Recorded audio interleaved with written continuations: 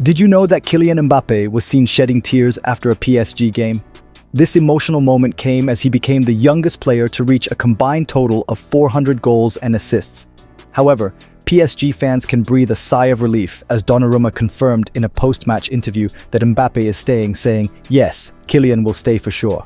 Meanwhile, at Real Madrid, despite the absence of four key players, including the likes of Vinicius and Benzema, coach Carlo Ancelotti remains confident. He stated, "Vinicius' injury won't make us sign players. Our team is complete. We can win without Vinicius, Benzema, Courtois and Militao." He further emphasized that they don't need new signings, pointing out, "Our attack is complete. The numbers speak for themselves. We're scoring even without Benzema and Vinicius."